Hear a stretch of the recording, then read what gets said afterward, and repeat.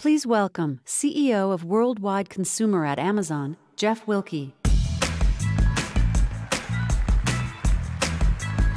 Thank you. Thank you. Welcome to Remars. Woo!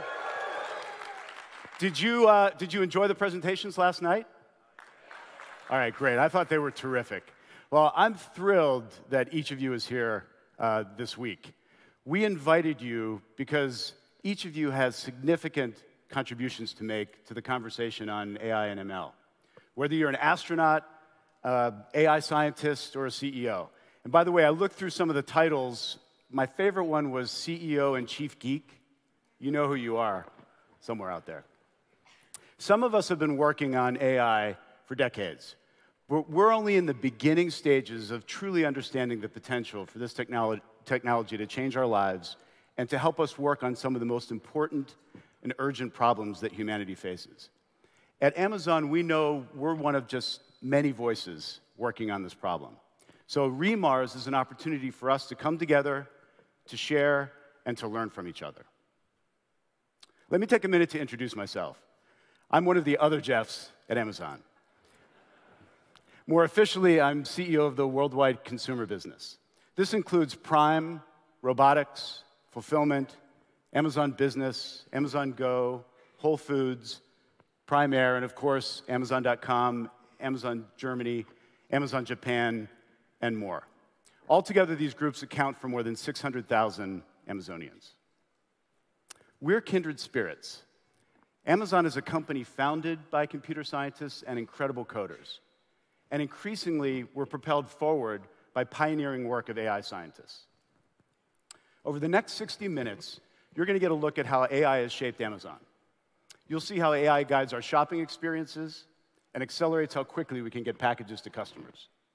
You'll get the latest intel on Alexa and our voice recognition efforts. And along the way, you'll see some really cool demos of new and upcoming products, and you'll get a glimpse into our future. Amazon has been a technology company from the start. It helps that our founder was a computer scientist. I grew up as a programmer, that's me. This is my Timex Sinclair 1000 computer. Anybody in the room have a Timex Sinclair 1000? Yeah! All right, so if you had one, you know my version had 2K of memory. It was not useful for writing machine learning algorithms. By the way, I look at this picture, and I'm guessing that Jeff already was connected to some massive storage in the cloud. And if you had one of these, I had to use the tape recorder, my dad's tape recorder, in order to save data, and it wasn't very much data. The best thing I did with this, in about 1,900 bytes, I wrote a video poker machine after visiting Vegas with my grandparents. And it hadn't helped me at all this week, unfortunately. When I first showed up at Amazon in 1999, I led our global operations team. I started to ask questions about how we decided where to place inventory and which warehouses, fulfillment centers, to assign orders to. It was especially important to get this right during our holiday season when capacity is so constrained for us. We didn't have much in the way of operations research or formal applied math teams at the time. We were relying primarily on Skip. Let me explain Skip briefly. Skip is not an algorithm. Skip is a dude. Skip Broadhead. Great guy. Skip had a model of the whole operation in his head. And when you had to rebalance the work or solve a problem, you'd walk into his office, you'd explain the situation, and he could intuit exactly where we needed to go. He would figure out what we had to change, what knobs to turn, and he was usually right. But after my first holiday, I was pretty convinced that Skip was not going to scale. So in 2000, we set up an operations research team to begin to work on improving the algorithms that ran our operations. We joked that we were working on an auto skip. OR was the right field of applied math to figure out how to minimize the cost of inventory and the cost of delivering orders from our supply chain and fulfillment networks. But even OR could only take us so far. We were on path to 200 fulfillment centers, 20 inbound cross-docks, 100 sort centers, on a path to deploying more than 200,000 robots and simultaneously creating more than 300,000 jobs in our fulfillment centers. Our use of automation and robotics, by reducing the need for our associates to walk from point to point or to push heavy loads of packages, improves the safety and the productivity of those jobs, and it lets us pay higher wages. A similar approach has led to some great improvements in the customer experience on Amazon.com. Let me explain what I mean by looking at the evolution of product discovery. Product discovery was heavily based on human curation and bestsellers when we started.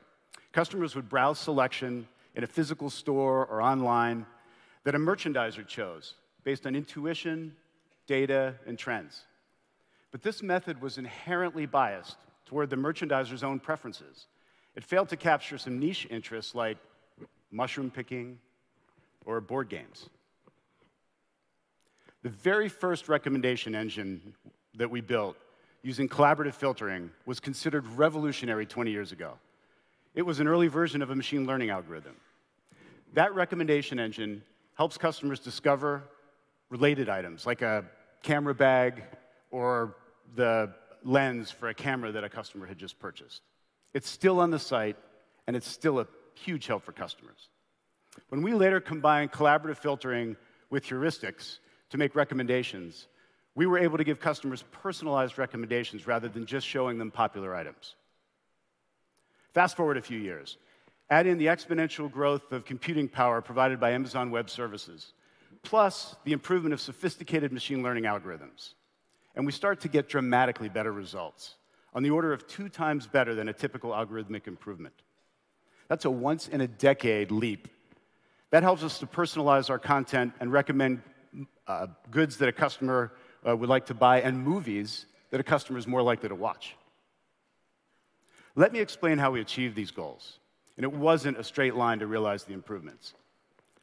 In 2012, we wanted to update our product recommendation algorithm to improve personalization for customers. We started from state-of-the-art graph clustering techniques. Then we shifted our approach under the hypothesis that deep learning methods would outperform matrix completion methods because we could take advantage of nonlinearities. But we found this approach performed worse than not only our best collaborative filtering algorithm, but just a simple bestseller, a ranked list.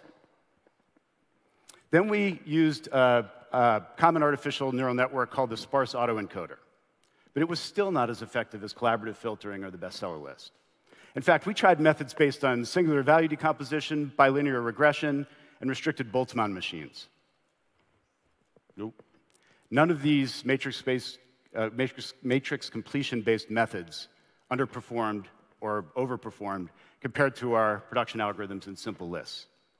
We were surprised that the state-of-the-art methods would perform worse than a simple bestseller list.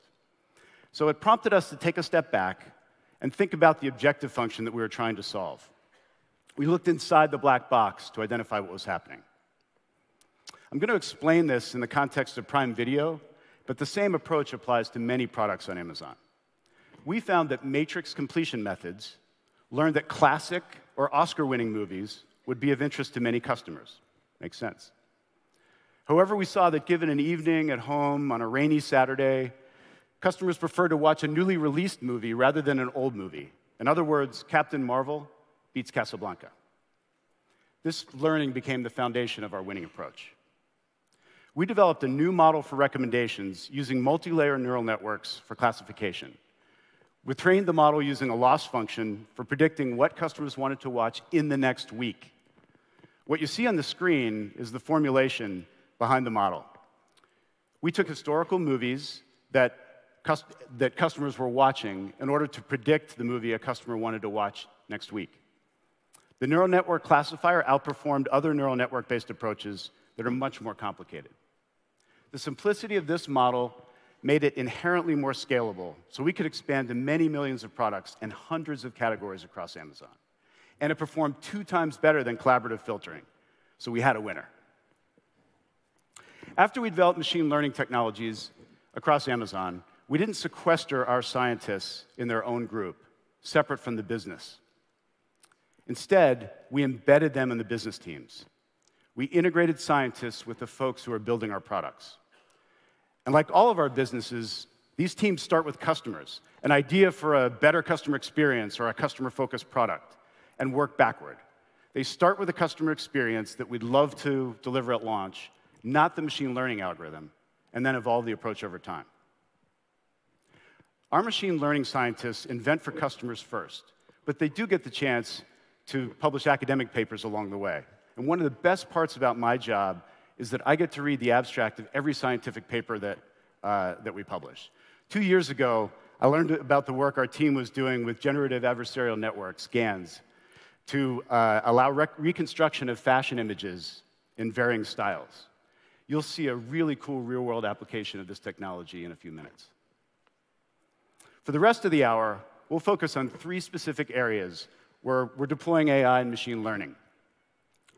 These areas are all about the customer experience in shopping, delivery, and voice. So let's stay in the shopping world for a bit. People do not shop the way they did back in 1995 when Amazon started. They don't shop the way they did in 2015. We started as a bookstore. We're now a collection of Amazon stores, including Amazon.com, Amazon Go, Whole Foods, and more. And we make it easy for customers to buy just about anything they want from virtually anywhere and have it delivered wherever and whenever they want it. Think about this challenge. When shopping for clothes, customers are often inspired by the fashion looks they see in photos, but they struggle to find styles they can't describe in words. This past April, we launched Style Snap, which is a new feature for our iOS mobile app users. This feature lets customers shop for apparel simply by taking a screenshot of a look they like. Customers can take inspiration from magazines, websites, social media influencers, and then match the looks that they love with items that are available for sale on Amazon's store. Style Snap uses computer vision and manifold learning to identify an apparel item and recommend similar items. When a customer uploads an image, we use deep learning for object detection to identify the various apparel items in the image and to categorize them into classes like fit and flare dresses or flannel shirts for me. We then find the most similar items, visually similar items, that are available on Amazon. We use a deep embedding model to determine visual similarity. We've trained this model to ignore the differences between catalog quality images and lifestyle images, and instead focus on the unique color, style, and pattern elements that customers are looking for. Style Snap's deep learning approach learns to capture subtle style attributes, like the shape of a neckline or the size and pattern of polka dots on a dress that would be really difficult to describe with words. Style Snap's a great example of how we're making shopping even more intuitive. The simple customer experience that results belies the complexity of the technology underneath. So I've described how Amazon has used machine learning over the years, and then shown you some of the things that we're doing to make the customer experience in Amazon stores even better. Now I'd like to introduce Dilip Kumar, who will take you on a first-ever public look behind the technology and invention that powers Amazon Go.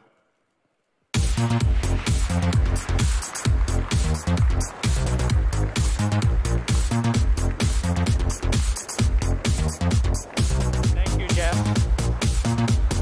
Good morning. I'm excited to talk to you about Amazon Go and our Just Walk Out technology. Many of you have likely heard or even shopped at one of our checkout-free Amazon Go stores where you could walk in, take what you want, and just walk out. But how did this come about? Well, several years ago, a small group of us got together to brainstorm ideas of how we could improve the physical store shopping experience. Now, physical stores, as you all know, from a customer standpoint, they're very well served.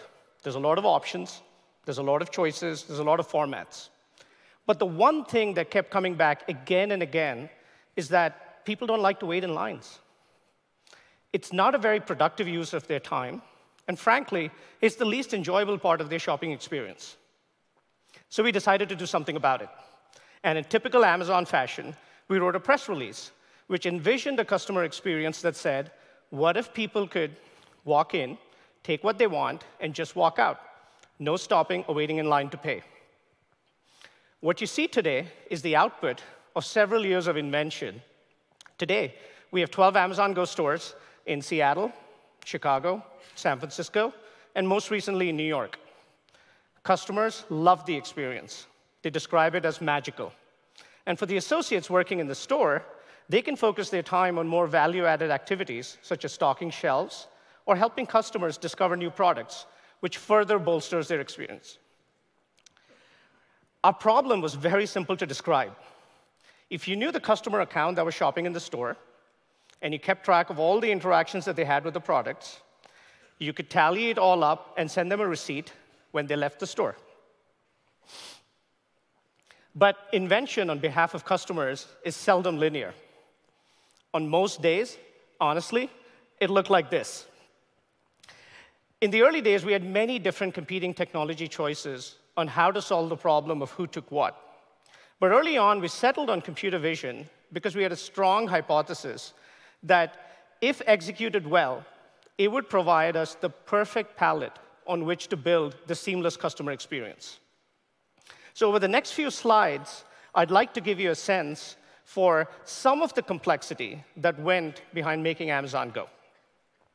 As I said, the first problem that we needed to solve is to know who the customer account is, or more precisely, the customer account location. In order for us to generate accurate receipts, we needed to keep track of the interactions that you have with the products and associate those interactions to the nearest customer account. Easy enough to visualize. But the store usually looks like this. It's a little more complex. The green circles represent anonymized 3D point clouds, which are the output of the computer vision algorithm's prediction of customer account location. Now, every once in a while, those green circles turn yellow because there's uncertainty associated with that prediction. There's also uncertainty in associating the specific interaction that's happening to the right customer account. If this problem wasn't hard enough, we also had a very strict latency budget because people are moving around continuously, actions are happening continuously. And when people get very close to each other, there's simultaneous actions that are happening when multiple people are picking items in very close proximity to each other, events that are very close in space and time. So we had to build several computer vision algorithms that utilize both geometry and deep learning to not just accurately predict customer account location, but also be able to accurately associate the interactions that customers had to the right customer account. The second class of problems that I wanted to talk to you about was the what was taken, or the object identification problem. Now, in a grocery store, there is a large number of items that look surprisingly similar to each other. And the similar the item is, the closer they tend to get merchandised. Now, the very act of you picking up an item might in and of itself occlude or partially occlude the one distinguishing characteristic that it has with its nearest neighboring variant. Products also come in different shapes and sizes. Some of them are deformable, some have large specular reflections. And in a physical store environment, illumination changes constantly happen. There's sunlight, there's people casting shadows. Now, life would have been easy for us if every time that a customer picked up an item, they would oblige us and hold it to the camera so that we could get a good look before they put it into their bags. But we were very stubborn on the vision that we wanted customers to shop as naturally as possible, which, of course, drastically increased the degree of difficulty for our algorithms. Now we had to deal with motion blur. We had to be able to integrate different views in order to figure out how to sort of resolve the occlusion that is happening. And of course, stores are not static. Stores are constantly introducing new products. So we had to find ways in order to be able to identify new items with very little data. Data. That's the third thing that I want to talk to you about. Now, machine learning algorithms, by and large, are designed to improve with more data. Now, as our application grew in accuracy, and we have a very highly accurate application today, we had this interesting problem that there were very few negative examples or errors which we could use to train our machine learning models. So we created synthetic data sets for one-off, hard, challenging conditions, which allowed us to be able to boost the diversity of the data that we needed. But at the same time, we had to be careful that we weren't introducing artifacts that were only visible in the synthetic data sets, but that didn't translate well to real-world situations. a tricky balance. Shifting gears for a second. Our machine learning algorithms and our computer vision algorithms don't get to showcase their potential if they're not also backed by a robust infrastructure, which we also had to build. So I'm going to take the next hour or so to go over each of these boxes in excruciating detail. No? No, I'm not going to do that. All right. A couple takeaways from this slide. The first is we had to build a highly available distributed system that is capable of ingesting data from tens of thousands of sensors, be able to balance computation on device and in the cloud, and be resilient to networking blips, be resilient to camera outages, and anything else that might be going on in a physical store environment, but still generate accurate receipts for customers. In addition, we also had to build complex session management of knowing who's entering, who's leaving, are they shopping alone, are they shopping in a group, what are the events that are happening, and of course, all the other retail scaffolding that's necessary, which is what are the products that are being introduced to the store, how do we handle pricing, how do we handle merchandising, and inventory. Now, each of these problems was hard, but they were essential for us to be able to hit the accuracy bar needed to make this customer experience work. Critical. I lied. None of this was the hardest problem. The hardest problem for us was that to take this entire complexity and to be able to make the technology recede completely into the background so that when you, the customer, came into the store, the only two things that you cared about was the app that you needed to enter the store and the receipt that you get at the end. The rest of your shopping experience is largely unchanged, with one key difference. When you're done shopping, you could just walk out. There's no stopping or waiting in line to pay. There's a saying at Amazon that it's still day one, and it certainly is day one for Amazon Go and our Just Walk Out technology. We're very early in our pursuit of excellence, but Amazon Go is a very practical example of AI, where if you start with a genuine customer problem, of people not wanting to wait in lines, you can use the power of computer vision and AI and machine learning to build a stellar customer experience that your customers love. Thank you. With that, I would like to introduce Jenny Freshwater, who's going to be talking to you about forecasting and how it powers Amazon's worldwide supply chain.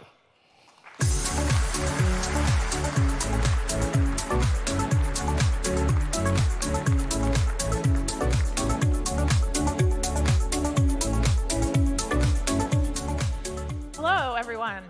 As Jeff described earlier, we've come a long way since the days of skip or even auto skip. Think about managing the supply chain in the context of Amazon, a global company that operates in more than 185 different countries across the globe. Our customers, perhaps many of you, don't know or even want to know how the right products ended up in the right place for them before they click the buy button.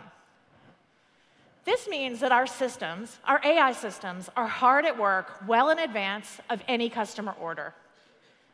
Our forecasting systems have to predict the appropriate amount of demand for each product that we sell worldwide. Our buying systems must determine how much product to purchase and from which suppliers. And our suppliers range from tiny mom and pops operating out of their garages to large manufacturers and brand owners. Our placement systems have to figure out where to put the product so it's as close to our customers as possible. And finally, we have to produce an accurate delivery promise, so our promise systems are also hard at work. Managing this complexity becomes increasingly more difficult when you think about the context of Amazon. When we have Prime, where we offer one-day delivery in some cases, or in the cities where we're operating Prime now, where that delivery promise is an hour or less. This is what makes AI an absolutely indispensable tool for us. All right, let's take a couple of product examples. My job would be relatively easy to forecast demand, to produce a single-day promise on products whose demand is very predictable. Or you can imagine linear. Take laundry soap, trash bags, crackers, the things that people buy all the time, household items. Or even seasonal products, like wool socks in winter or sunscreen in summer. We know enough about those demand patterns to be able to put those products in the right warehouses close to customers to make that one-day promise. Unfortunately, forecasting is not that simple for all products. Consider some of the variables involved in whether we stock an item and where to have that product in inventory. We have to account for price elasticity. Take the case of TVs, a product that's highly sensitive to price variations. We also need to be able to differentiate between slow-moving products that some customers want sometimes and products that just won't sell at all. Take this pickle-flavored lip balm. This may shock you all, but it is not a top seller.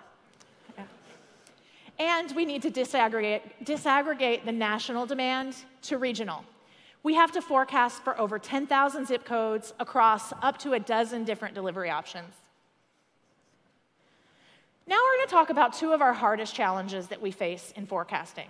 Those are predicting demand for new products and estimating demand for highly seasonal products like Halloween costumes. You never know which products are going to spike because of happenings in popular culture. Imagine if the latest season of Game of Thrones would have just launched before Halloween, the increased demand we would have seen for Game of Thrones costumes. This is actually why we started deploying AI and machine learning in our forecasting systems back in 2007. It was to tackle these two very difficult problems. The development of our first machine learning model, which was called Sparse Quantile Random Forest, or SQURF for short, represented a significant innovation for forecasting. We based it, as the name implies, on the popular random forest algorithm that enables decision trees. But we were able to make this algorithm scale to billions of training examples.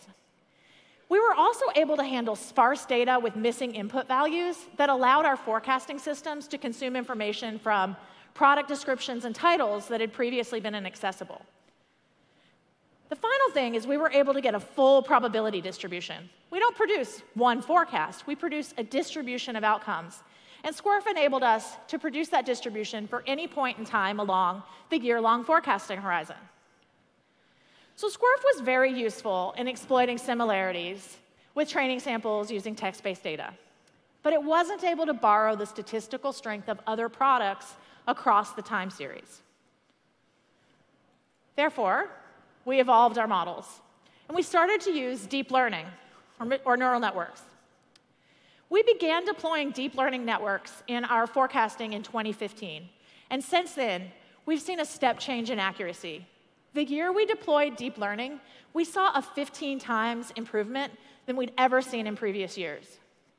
This forecasting accuracy translates to our customers in terms of higher availability of the products they want, faster shipping speeds, and ultimately, what we all want is lower costs. In 2016, we built a feed-forward neural network, or FNN model. With FNN, we were able to predict distributions for millions of products by outputting quantiles across multiple forecast start dates and planning periods for combinations up to a year ahead. Again, FNN was very successful, but it also had its limitations. FNN required months of manual training. In other words, for every new use case or every new country that we deployed, we actually had to spend months of our scientists' time developing the models, training the models, before we could put the new model into production to benefit our customers. So, as we do at Amazon, we evolved to newer and better models. Our current models, the newest models, are built around convolutional neural networks. They have automated feature engineering, which reduces the manual effort, and they access historical demand directly, which enables us to learn across products. For example, long history products, we can learn for new products and vice versa. A practical example of this is take digital cameras. They're constantly coming new to the market. When a new digital camera comes to market, we can use the demand history from the previous version to forecast for the new product. So this sounds great. We have models that learn on their own and produce accurate forecasts. However, these While we've been building these automated and fully trained models, our team's actually tripled in size because we need more smart scientists to build the next evolution of forecasting models. We're still hiring, by the way, so feel free to send me a resume. Our work here is far from done. We know that deep learning in its current state in our forecasting systems has several limitations that our previous systems didn't. The first and most obvious is these black box models are far less explainable than models that we had previously. This means that small changes in inputs can generate large changes in outputs that we can't fully explain. So to solve for this, we've invented some human levers, so humans can provide inputs to our forecasting models. Take an example of a new book. It's written by a celebrity or a well-known author. That author often goes to social media or talk shows to discuss and advertise for the book.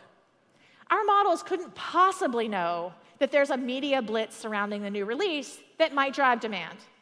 So this is where that humans can provide inputs to our models so that when this popular new book releases, it's available for our customers on the day of release. Okay, so what's it all mean? My team forecasts for over 400 million products every single day for worldwide customers.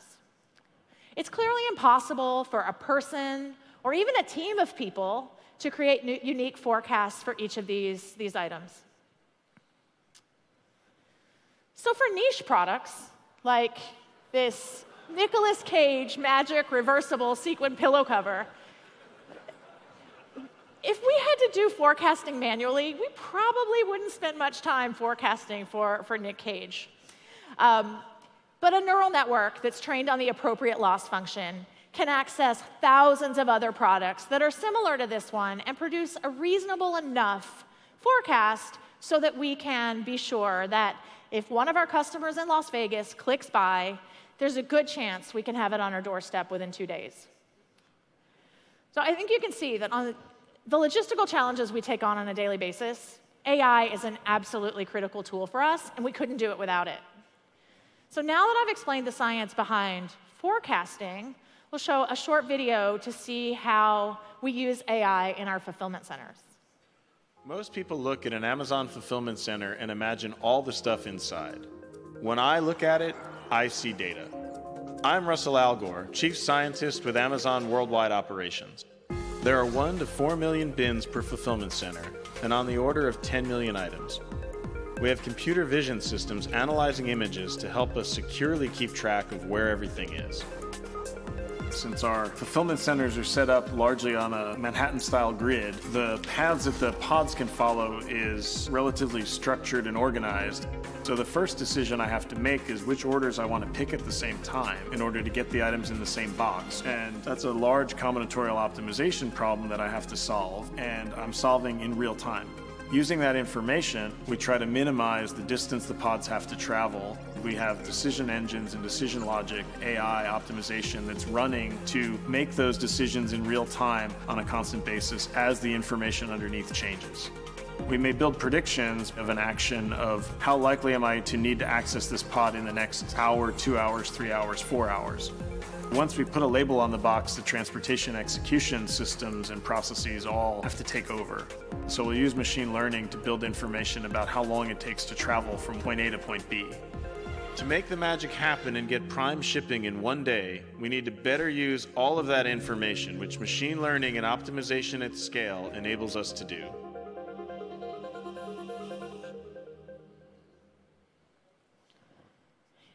Now, please join me in welcoming Brad Porter, head of robotics, onto the stage to talk about some exciting new advancements in the area of robotics.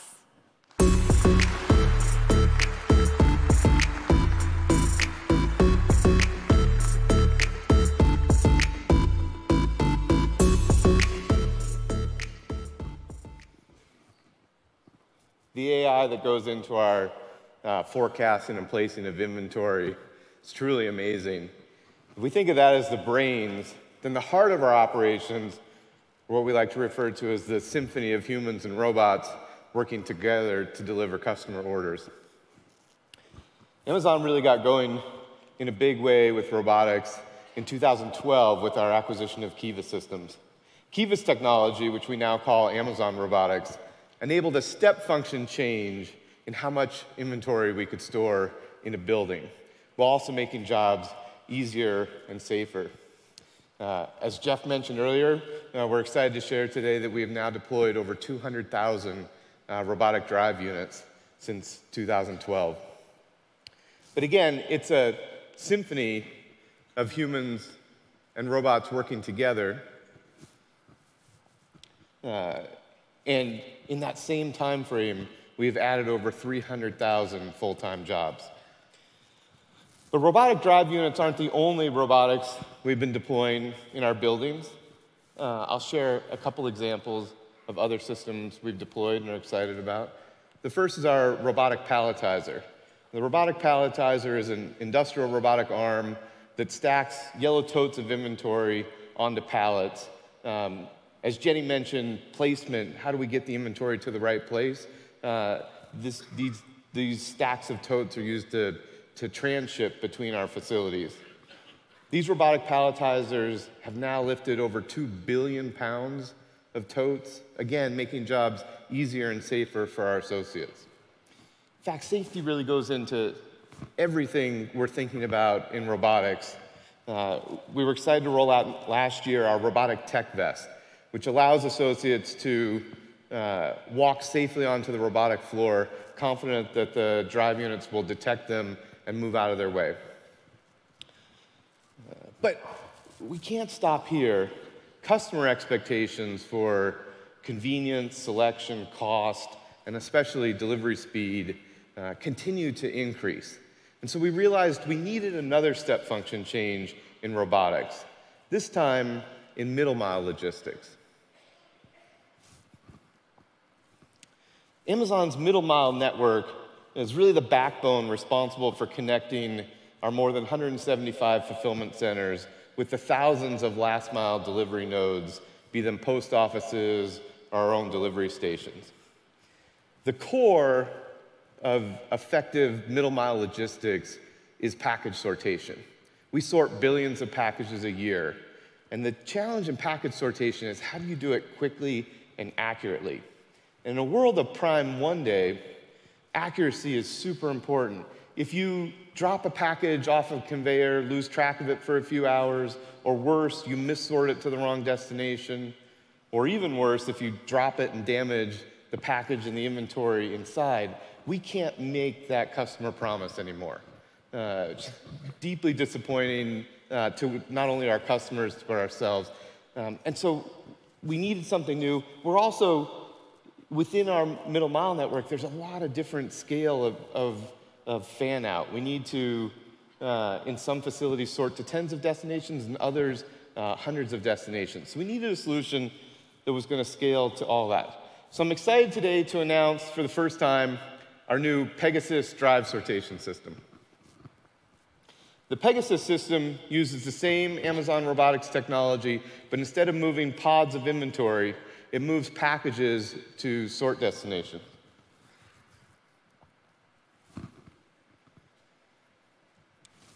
Let me take you through a little bit more how this works.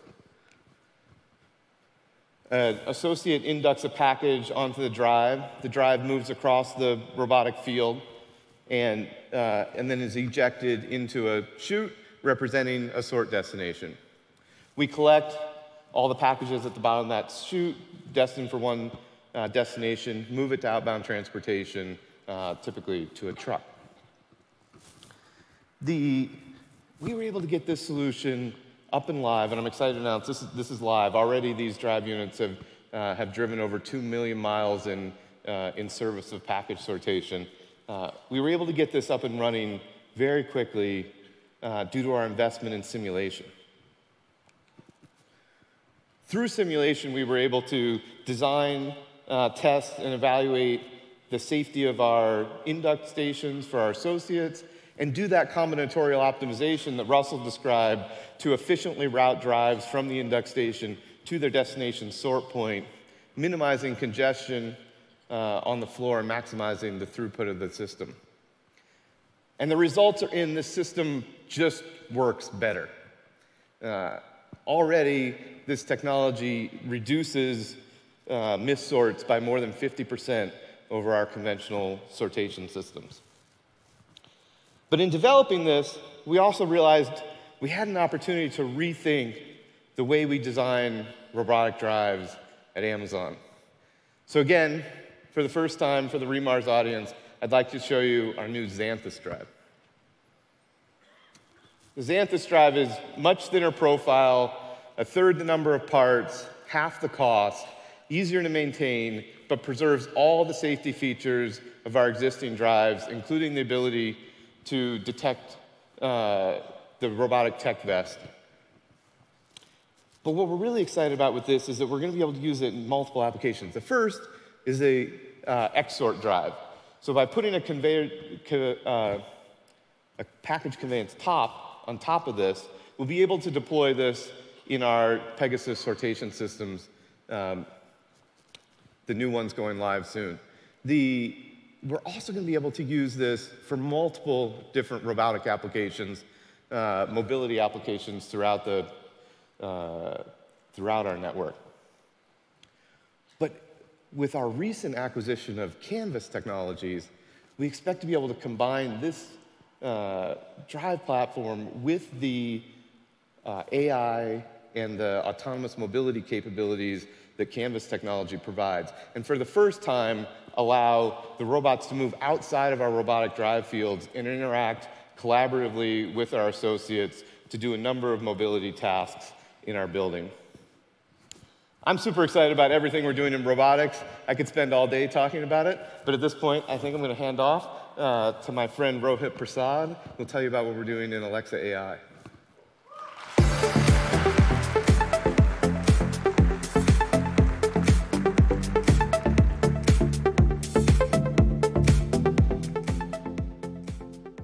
Inspired by RDJ yesterday night, I've decided Alexa will give this entire talk.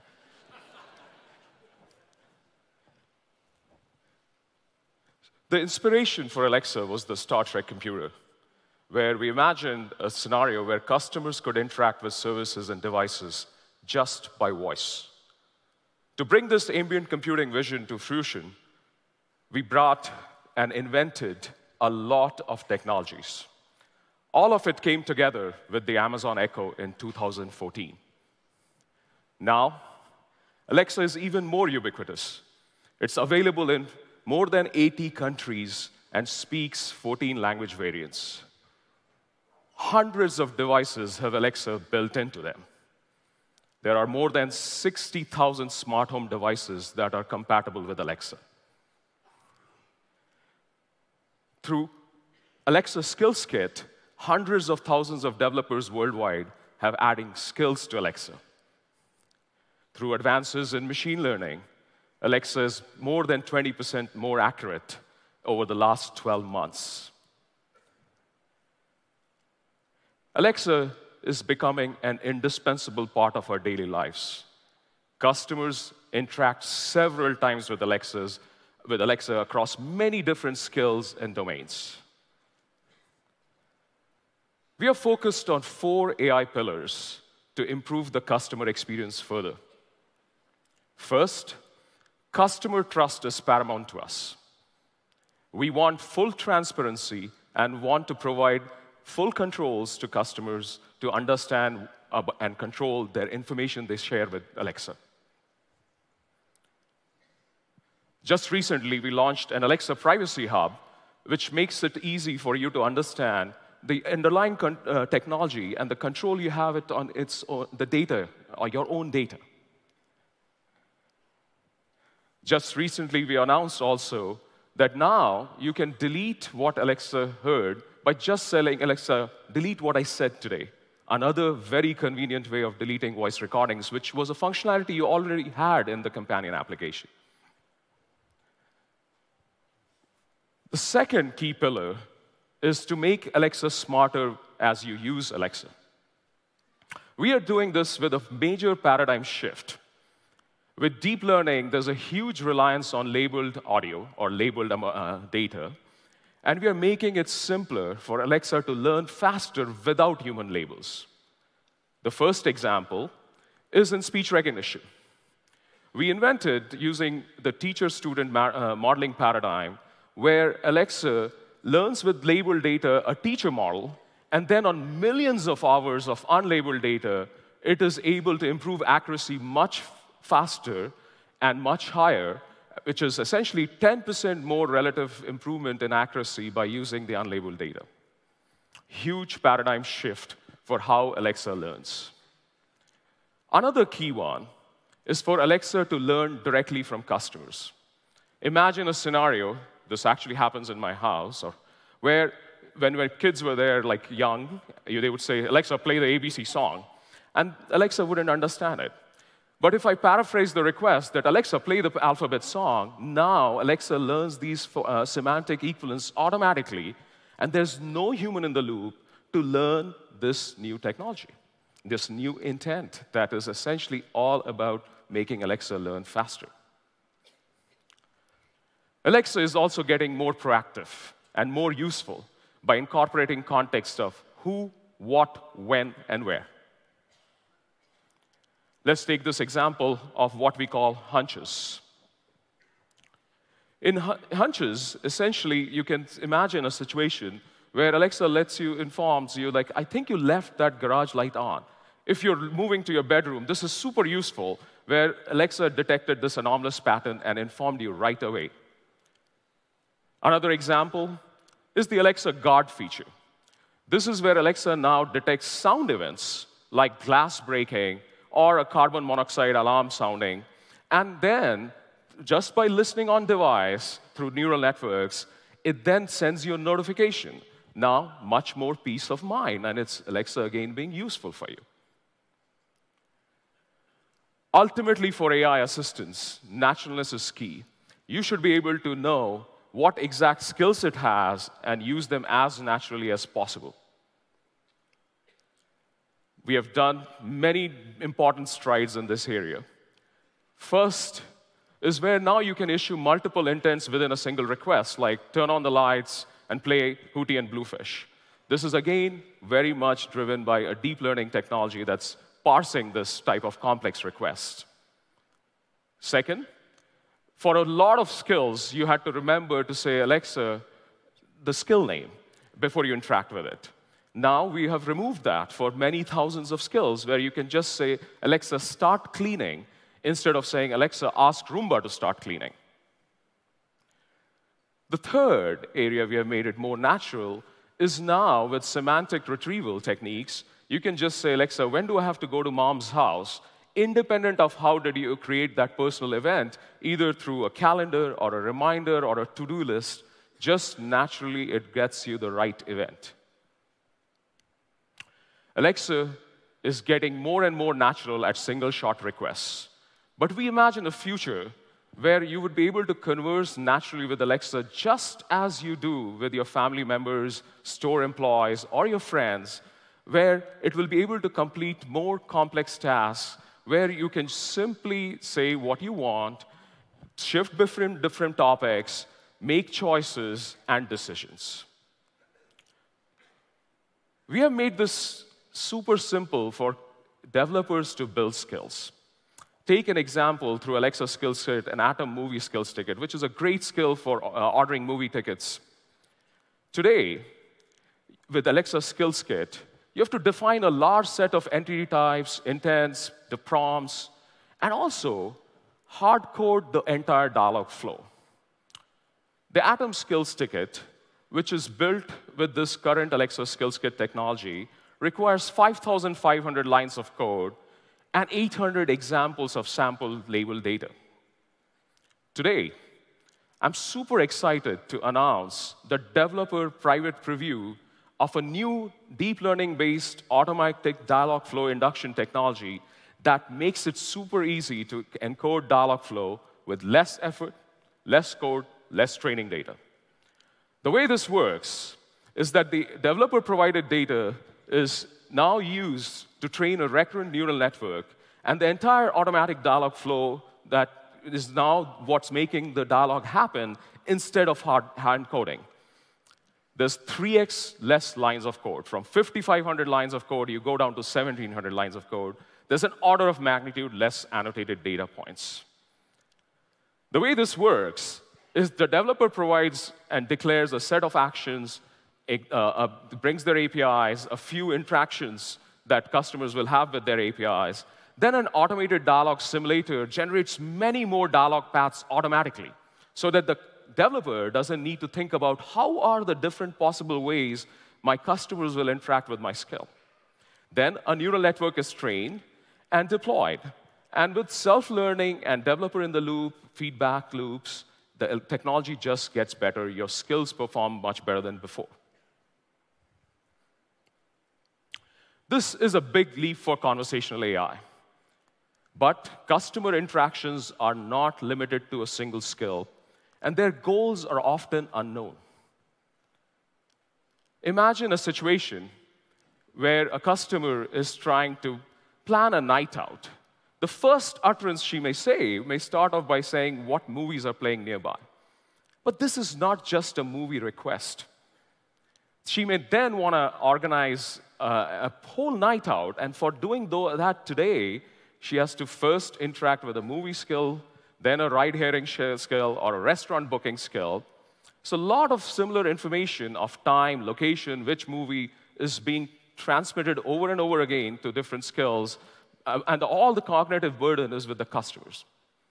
Now, we have advanced our machine learning such that Alexa can predict this goal and make it proactive to surface different skills so that the interaction becomes seamless. Let's, for the first time, take a look at how that would look. Alexa, what are the showtimes for Dark Phoenix on Saturday after 9 p.m.? Here are the showtimes for Dark Phoenix on June 8th after 9 p.m. Get me 2 tickets for 10:35. Okay. 2 adult tickets for the 10:35 p.m. show of Dark Phoenix on Saturday, June 8th at Regal Cinnabar Palace Station will be $21. Should I book the tickets? Wait, how long is it? Dark Phoenix is 1 hour and 52 minutes long. Actually, what are the showtimes after 7 p.m.? Here are the showtimes for Dark Phoenix on June 8th after 7 p.m. Get me 2 tickets for the 7:05 show instead. Okay. 2 adult tickets for the 7:05 p.m. show of Dark Phoenix on Saturday, June 8th at Regal Cinnabar Palace Station will be $21. Should I book the tickets? Yes, please. You will receive an email from Adam Tickets with your tickets. Will you be eating out near Regal Cinnabar Palace Station? Yes, find me a Chinese restaurant. Here are some Chinese restaurants near Regal Cinnabar Palace Station. Tell me more about Mott 32.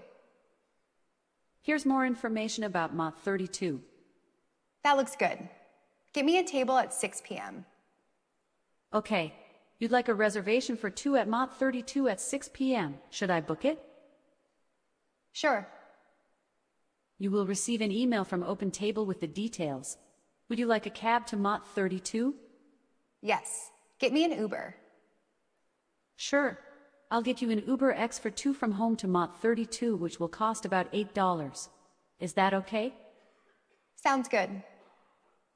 Your Uber X will pick you up at 5:42 p.m. Anything else? Show me the trailer. Now playing the trailer for Dark Phoenix. Ladies and gentlemen of NASA, this is Charles Xavier. Help is on the way.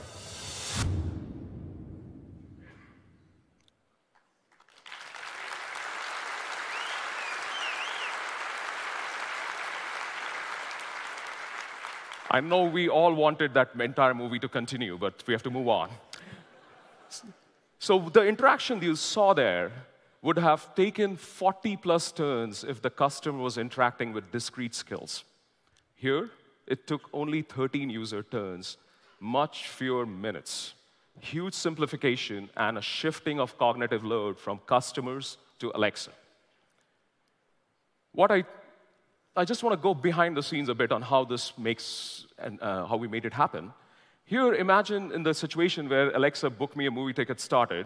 What Alexa is doing now is that in addition to the recurrent neural networks for each skill, it also has a cross-skill action predictor, where based on what the customer is saying or where you're in the dialogue, it reactively brings up a skill when you ask for movie tickets, or proactively surfaces a skill when Alexa thinks that maybe after the movie ticket, you'll be ordering a cab or booking a restaurant. All of this seamlessly happening behind the scenes. What I just showed you is not just a vision video. We'll be bringing this experience to our customers soon. And I also wanted to thank all the early developers that worked with us to make this happen. And I look forward to working together with all of you to bring many such magical experiences to customers and to our customers. And with that, I'd like to bring Jeff Wilke back, and thank you very much.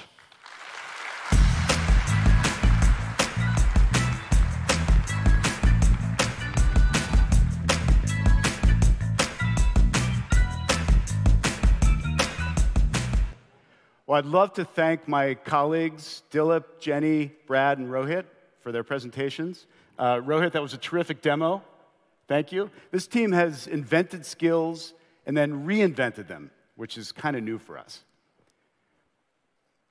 I want to highlight something you might have noticed in each of these presentations. Behind all of this invention is the computing and machine learning horsepower provided by Amazon Web Services. AWS is the foundation behind many Amazon technologies, including all the ones you saw today. So I'm an optimist. I believe these technologies will continue to transform our lives for the better. We're committed to democratizing AI, making it available to even the smallest startup and even developers.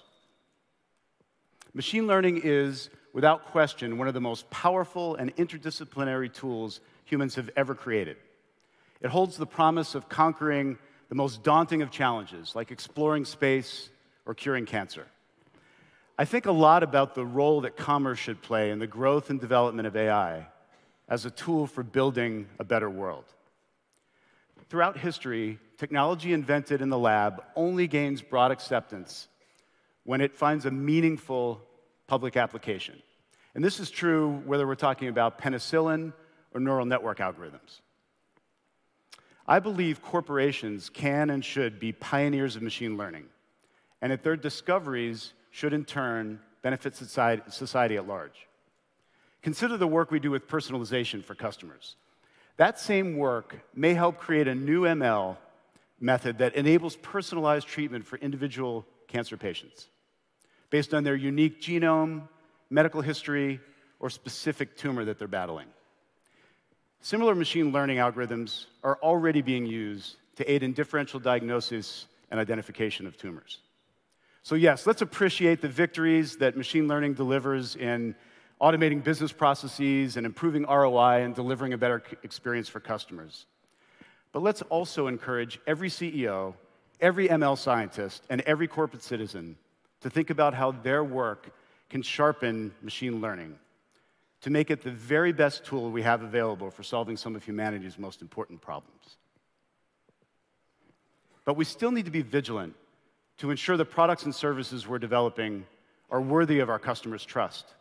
We must build with accuracy, diversity, and fairness and privacy in mind from the very beginning.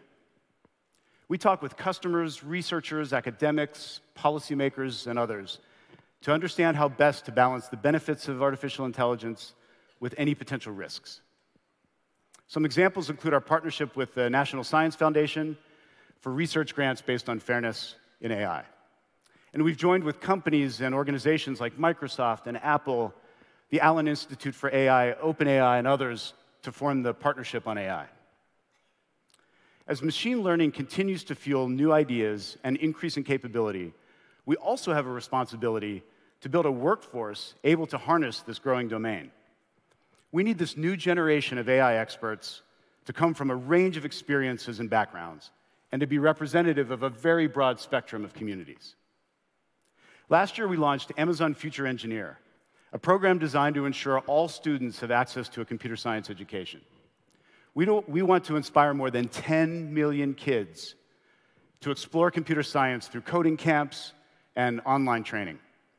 We'll fund courses in computer science for more than 100,000 young adults in high schools across the US, 2,000 high schools that are all in low-income areas.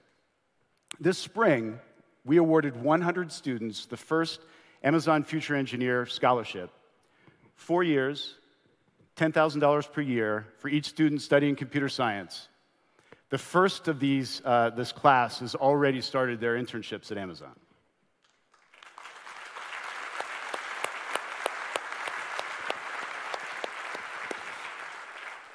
Today, I'm excited, I'm thrilled to let you know that we're joined by Leo Jean-Baptiste, who's one of the 100 Scholarship Award recipients. Let's take a look at Leo's story. I walk to school almost every day. It's not the safest neighborhood. Sometimes it can be a bit frightening. Leo is, in all my years of teaching, the most amazing student that I've ever had. He's brilliant. My name is Leotin Jean-Baptiste, but I also go by Leo. I'm a student at Orange High School in Orange, New Jersey. It does get difficult at times, worrying about money and mostly worrying about taking care of my brothers. There's been times where I felt like giving up. He's always sitting in the corner with a book. I love my mom. She's my hero. She works constantly to make sure that even if we can't afford everything, at least we have a house, we have food. In the future, I think I want to become an artificial intelligence or machine learning researcher. At first, college wasn't really a reality. I decided to apply for the Amazon scholarship because I thought it was a great opportunity. Being able to potentially get an internship with Amazon and just saying I'm an Amazon Future Engineer, that is something that Leo definitely is excited about. Today, this box all of a sudden came to him from Amazon. Let's do this! Hey, Leo. Latest package from Amazon coming today. You're one of a select group of students to receive this 4-year, $10,000 a year scholarship. Yes! Yes! Oh. In addition to the scholarship, we would like to offer you a paid software engineering internship. I'm proud of you. I want to cry right now.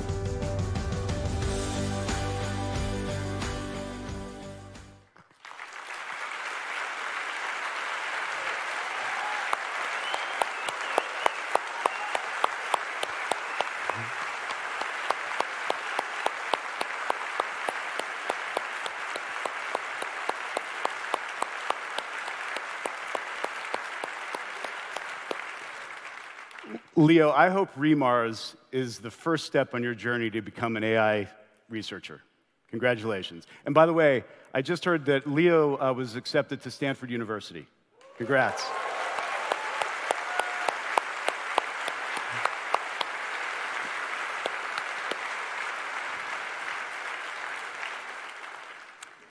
So, I'm only going to drone on for a few more minutes.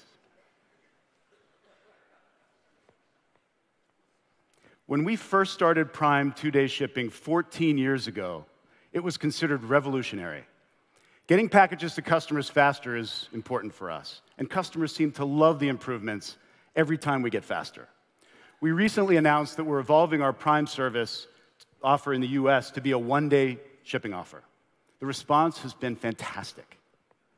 Jenny and Brad showed you some of the technology that's involved in getting packages to customers in 2 days, 1 day, or even a couple of hours.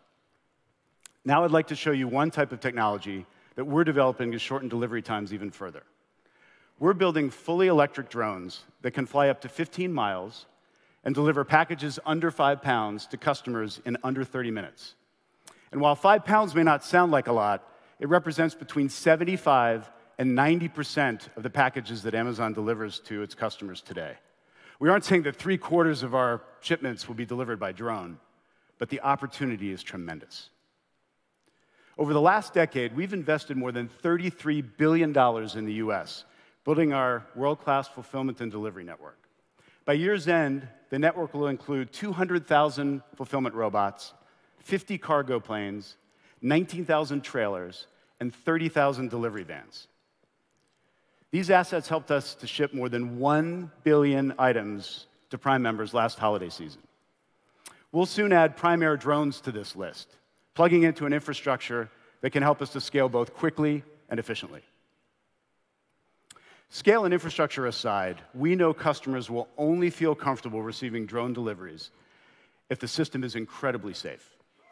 So how do we do that? There are three components that we're focused on. First, we've designed automated drone management system to ensure that there are safe distances between our drones and other aircraft in the area. Second, we build robust aircraft with sophisticated controls that are just as robust and stable and capable as commercial aircraft. And third, and this is the one that I'll spend most of my time on, we've designed our aircraft to be safe on its own.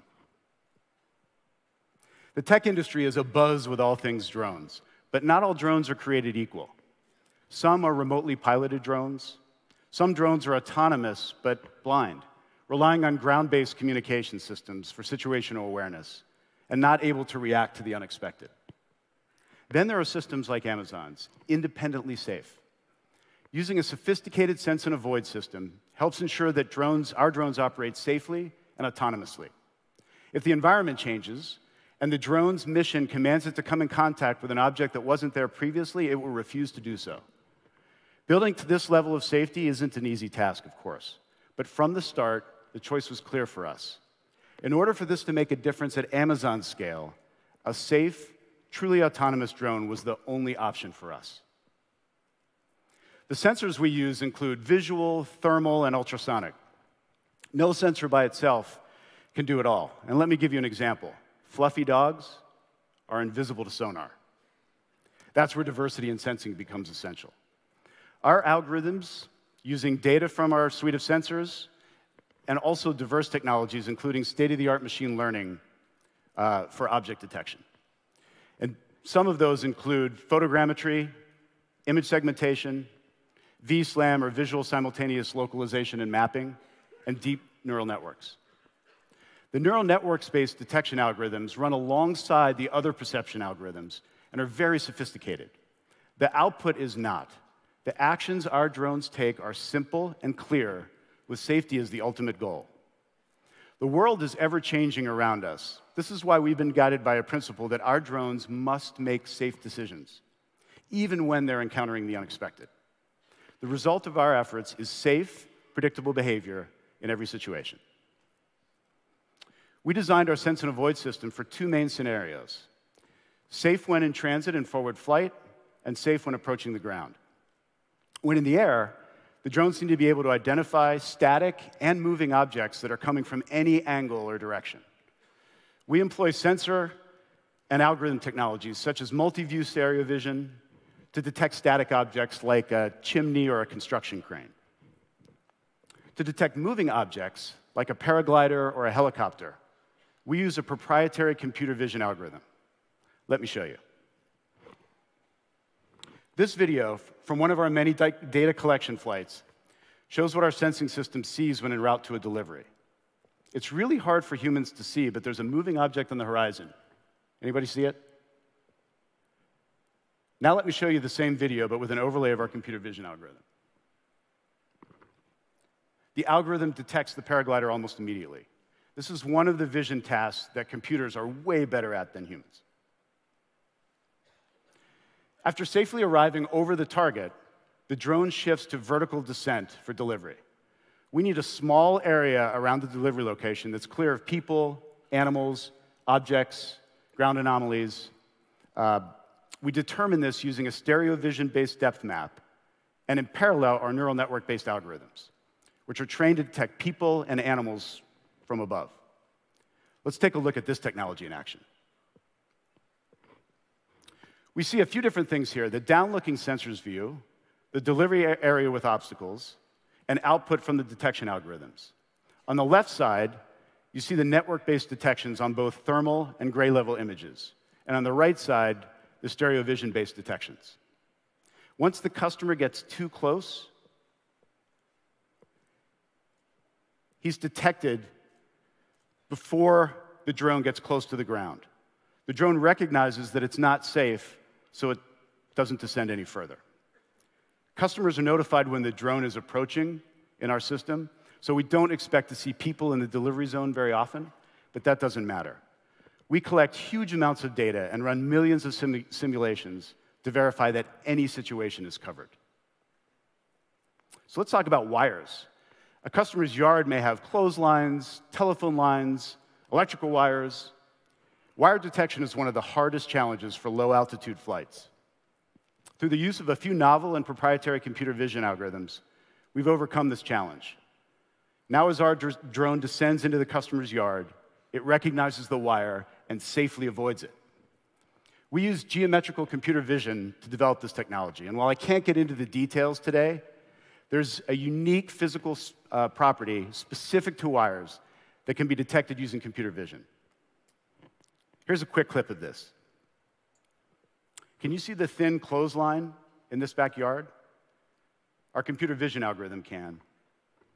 It's another example of our system detecting the hazard well in advance with no incident. From paragliders to power lines to the corgi in the backyard, the brain of the drone has safety covered. Now, we've designed many drones since the inception of Prime Air, in fact, more than 24. As promised, before I finish up, I wanted to leave you all with a little glimpse of Amazon's future. This is our latest drone.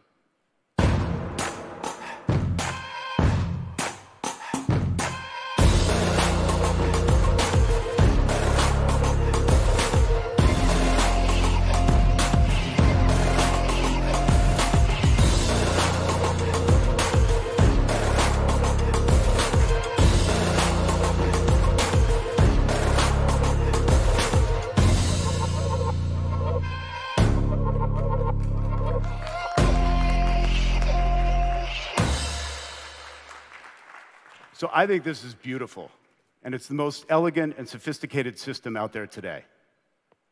So what are the advancements? This is a hybrid aircraft.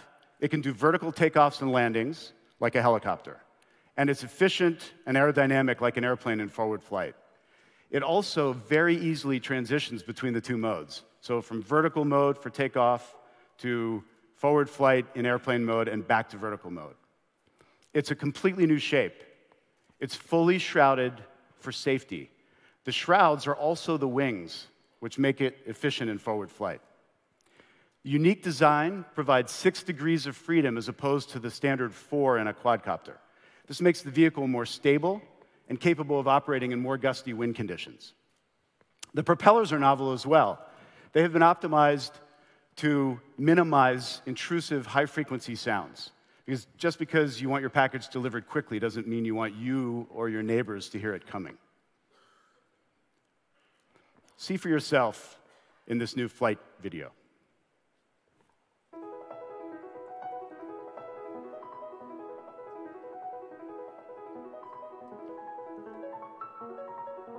Here's the transition to forward flight. Super smooth.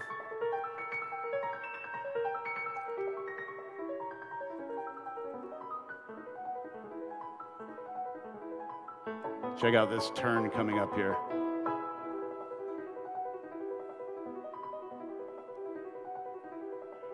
The chase drone, by the way, had trouble staying up with this bird.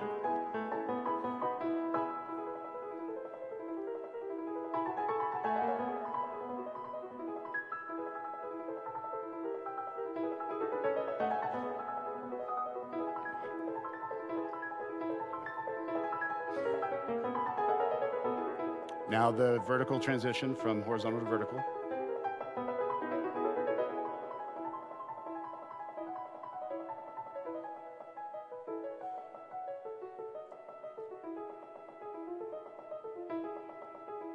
For a safe landing.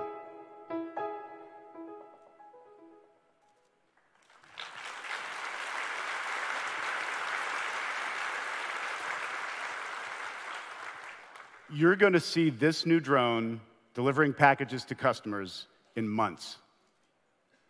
I want to thank the team for their incredible work on this new drone design. And I want to thank all of you for giving us this time and your attention. The future is right around the corner, and I couldn't be more excited. Thank you.